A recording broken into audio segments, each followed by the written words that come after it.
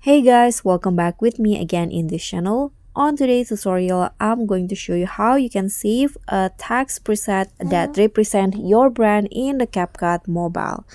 So here you can just start by writing your text first, your text with your own brand style. For example, I'm going to just write Zayn Malik here.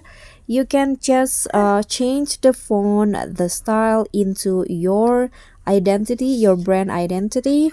For example, I'm going to use this font, and you can also change the style. Let's just save this, for example. And after that, to save it as preset, you can just click on the preset tab here on the text menu. Then there's an option to save as preset. Click on that.